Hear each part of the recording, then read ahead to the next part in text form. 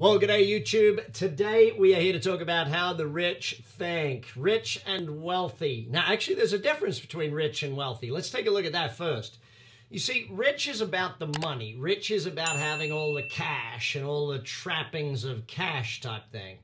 Wealthy is about having not just the cash, it's about having the time, the health, the friends, the family, all the things that go with it. There's no use being rich and dead. No use being rich and in a hospital bed. You know, you've got to actually have the energy and the health and all of these things to go with being rich. There's no use just having cash. And I meet people a lot who, yeah, they make a lot of money, but they're working 60 hours a week. They don't get any time to enjoy the money. They're working hard to provide for a family they don't even remember. So let's make sure that our goal is not just to become rich. Our goal is to become wealthy, and we start to understand the distinction between the two. So let's take a look at the 6 points we want to cover off on today. By the way, if you haven't subscribed, hit the subscribe. Make sure that you follow. Hit the bell. That's the one. And make sure you get an announcement every time a video comes up. So first thing, the book, Think and Grow Rich. Okay, if you have not read that book, I would suggest reading it every year, twice a year, once a year, every single year. Think and Grow Rich is kind of like the Bible for how we actually approach money, how we actually get our brain to think in a level of financial abundance, how we actually get our brain and our heart involved in wealth becoming a part of who we are. Very simply put, first time I read that book, it changed my whole perspective. And I think that every single wealthy person understands that if you study wealth, you can become wealthy. If you don't bother studying it and practicing it, it's like you can't run a marathon unless you train. You can't run a marathon unless you practice, unless you eat right, unless you condition yourself and do all those things. And the same is true for money. Unless you're doing the things that actually take care of wealth, you're not going to get there. Really, Think and Grow Rich says it in its title. You have to first think rich in order to grow rich. You have to grow into being wealthy. You can't just magically wake up. You've got to grow into your goals. You've got to learn and become the person that achieves your goals. And I still go back and think of it as the Bible. Now, obviously, it's not been written in this era, but there's a dang lot of it. Sharon Lecter rewrote it and did Think and Grow Rich for Women, if you want to read that one, because the original one was a little, shall we say, in an era where it was kind of sexist. In fact, a lot sexist. But Think and Grow Rich as a Bible for study on the subject of money is a very important aspect. I even know one of my buddies who every single year he studies that and runs a study group on Think and Grow Rich, the book. So if you want to become rich, you have to first think rich. Okay, so let's look into that in a little more details. Point number 2, if you want to have a lot of money, you got to have a lot of gratitude towards money.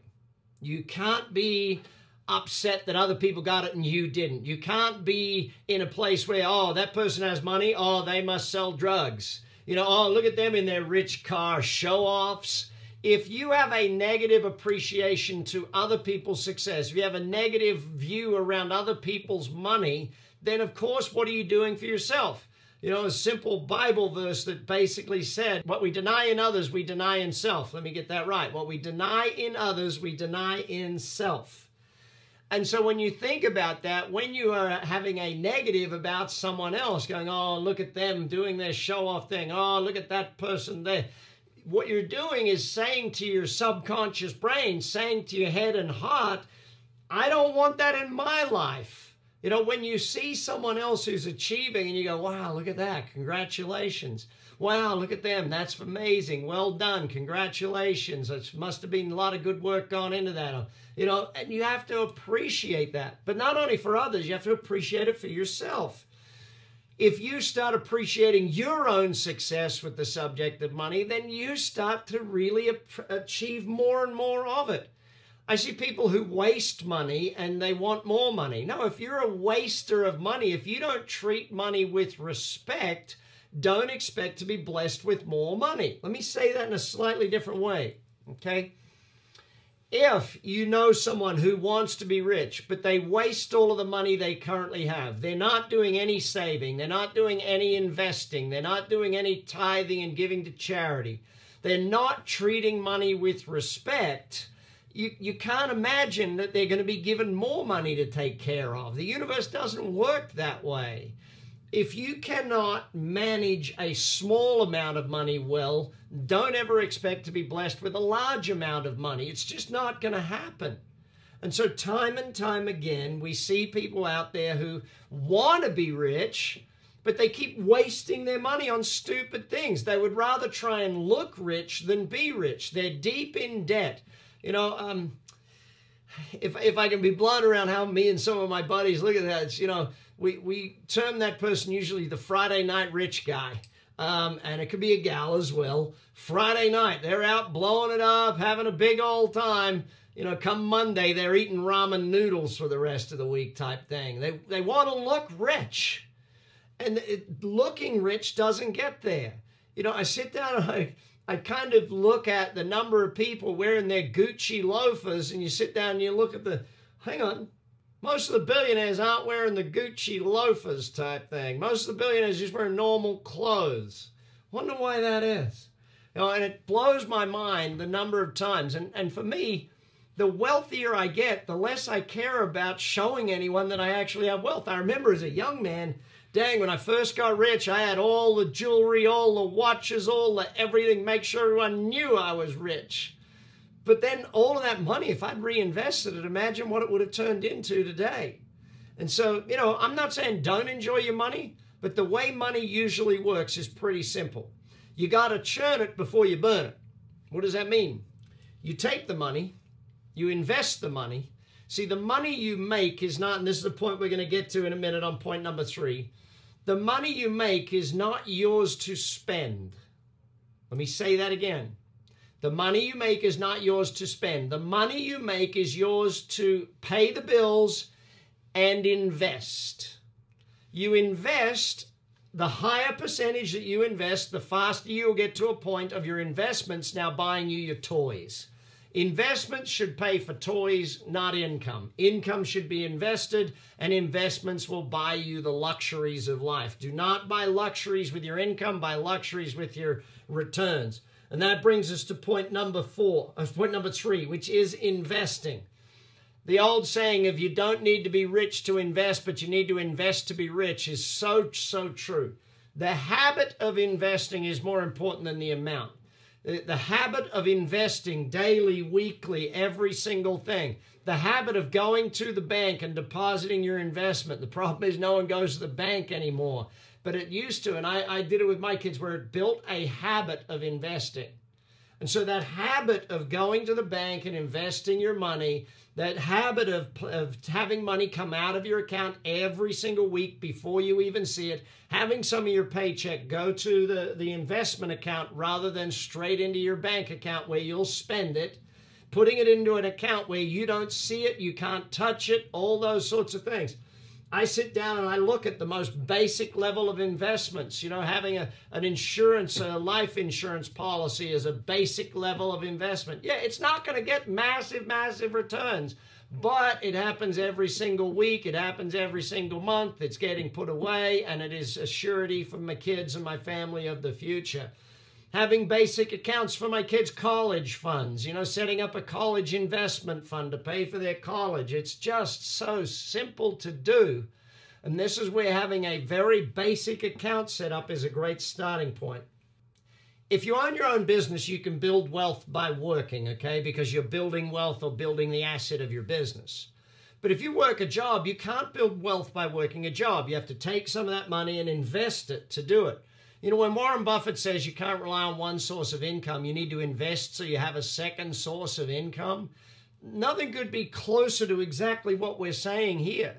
Our goal as to build wealth is to invest a percentage of what we make. Now, what percentage?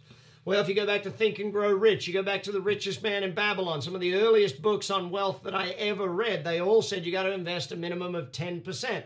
Save 10%, invest 10%, and tithe 10%. That's basically the way they said it. And I sat back and I looked and I said, well, if I can do more than 10%, imagine what that would look like. What if I could do 50% of what I made into investments? And most people are like, well, I can't live off of 50% of what I make. And it's like, well, make more. Study all my stuff here. Get onto BizX. Get onto the 30X Success. Get onto all the programs that I teach, 30X Wealth. Read all the books and make more money on a day-to-day. If you're making, say, 80 grand a year now, and you can't live off of 40 grand, so you're putting 40 grand away and 40 grand to live off of, well, make 160 grand so that you can do that. Does that make sense? You know, it's crazy number of people. Don't increase your expenses when you increase your income. Increase your investments when you increase your income. Invest more. If you're not making enough to pay your bills and invest, you need to work on yourself. You need to get better skills. People are like, well, they don't pay more for this job. Then get a different job. Well, I don't have the skills for a different job. Then study and get the skills for a different job. Well, Brad, they don't pay that much at the company I work in. Then work at a different company. Well, Brad, you know, in sales, you only make what you think, and I'm only selling this much. Then go sell something else where you get paid bigger commissions. If you're not willing to change, then don't complain about the results you're getting based on the work you didn't do. And the hardest work is the learning work. It always has been, it always will be. Point number 4, manage your money. Now, so you got to start investing. Once you've started investing, then you have to manage that money, okay? Don't just put it in there once and let it sit. Actually manage the returns. In business, you want to learn how to buy companies and build them up and sell them, okay? How do you buy and build and sell companies? There's things you can study there. And why business? Well, business has the highest return on investment. Why do you think it is the venture capitalists, the biggest investors in the world, buy companies? Warren Buffett, what's he do? Buy companies. Why do they buy companies? Because they realize very clearly the company's value is based on its profit. Let me teach this to you real clear. If you buy a company, and that company's doing $1 million a year in profit, then the value of the company is based on it doing $1 million a year in profit. If you double the profit to $2 million a year, the value of the company is now based on $2 million profit, not $1 million profit. Keep that one in mind. Real estate. You want to learn how to manage your money in real estate. You want to learn how to buy, renovate, and redraw against the property. Every single one of us, and that's in my 30X Wealth. Read my book, The Real Estate Coach. Read The Wealth Coach. Read these things. Study, understand. If you don't study money, you're going to always work for money. Your money will never work for you. That's a big, important point. If you want money to work for you, you've got to study money, okay? No more other ways around that. So when you look at it, real estate's pretty dang simple. You buy a house, you need 20% deposit. The other 80% is paid for by the tenant. You get a mortgage, the tenant pays the mortgage for you. You say they pay rent. No, they don't pay rent. They pay off the mortgage. So over 20 years, that house you bought is paid for by someone else. It's not rocket science, but you do need to study it to get it. The stock market, you got to learn the stock market. Dang. There are massive companies out there with lots of people working really hard, massively smart people out there running these businesses, making lots of profit. You buy a share of that company. See, if you don't want to buy the whole business, you just buy a share of a business that's running really well. You buy the shares and you hold on. You let them grow the business and you take a cut of that. You take some of the dividends. You take the growth in the business. And when I sit down and I take a look at it and go, hang on, Jeff Bezos, is he a pretty good manager? Yeah, pretty good manager. Pretty good leader. Runs a great company. Do I think Amazon's going to get smaller in the next 10 years? No, I think Amazon's going to get much bigger in the next 10 years. Great. Buy a share. The share will go up because it's going to get bigger.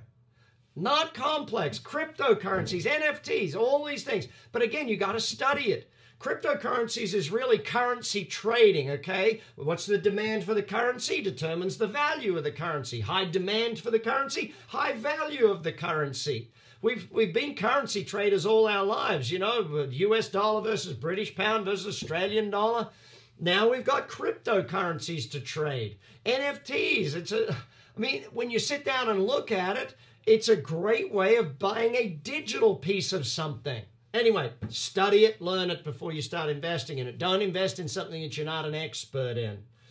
That brings me to point number 5. Pick your niche or niche, depending upon where you are or what side of the planet you are on. By the way, a reminder, subscribe. When you get your niche, so in business, you might have a niche. For me, in business, I love any business that I can take global. So if I can franchise it, license it, if I can do that, that's the sort of businesses that I look for. I like B2B businesses most of all. That's my niche. It's what I'm good at. It's what I enjoy. It's what I love. So learn what you enjoy. In real estate, pick your niche. You might be the master of 2-bedroom apartments that you build and turn into 3-bedroom apartments. You might be the master of buying a house on at least a 1-acre lot, knock the house down and build a set of apartments on that thing. Whatever it is, become an expert at it, become great at it. You might become an expert in a particular suburb, not a particular style of building, but you might know that area so well that you know the exact things to buy, when to buy it, how to buy it, all that sort of stuff. Stock market, the same. Don't try and be an expert in all shares on the stock market. Become an expert in a certain area. You know, I look at my dad. My dad loves mining. He's an expert in mining. He's run mines in his life. When it comes to investing in shares, he looks at mining companies. Why? Because he knows all about it. He's an expert at that stuff. He can tell you when he reads the geological survey what that actually means. I can't. I look at it and go, I have no idea what that means. I should not invest in mining because I don't know what I'm doing there. Okay? Invest where you're an expert. And that then brings me to point number 6. Develop and write your own set of rules. Create a set of rules. Now, what do I mean by rules? Well, an average investor or a bad investor goes on their gut feel. They pick something based on gut feel. A great investor will create a set of rules. And what do I mean? I mean, they'll say, I will buy it if it meets these criteria. If these are the things, I will purchase that. Like in real estate. And again, if you study my stuff, I teach you my rules, okay? Learn all of those things. But if I'm looking at real estate, I might say, I will only buy it if it is this much house value and this much land value. I won't buy something that has a low land value and a high building value because the building goes down in value and the land goes up in value. I might only buy it if I can get rent that covers the mortgage payments. I might only buy it if there's 90+% occupancy or 97% occupancy in that area. I might only buy it if I can get funding to 80% from the bank. You know, so you develop a set of rules as to what it is. The more knowledge you have, the easier it is for you to create a set of rules around what works, what doesn't, how you do it, how it actually becomes a thing. You know, if I can be really blunt around rules, people often ask me, what should I invest in? And my answer is very blunt. You should invest in enough books so you don't have to ask me such a stupid question. Okay, if you do the learning work, then you know. The most important investment is knowledge. The most important investment is understanding how to invest and therefore making great investment decisions. There's no use just asking someone for a great investment decision because then you got to go back and ask them again and again. Become an expert at making money, become an expert at managing money, and you will end up wealthy. All right, what's your top lesson out of today? What's your top takeaway? Who are you going to share this video with? Share it right now. Send it to your friends. Make sure they're watching this stuff with you. Get them to subscribe, not just you subscribe. Take care. Take action.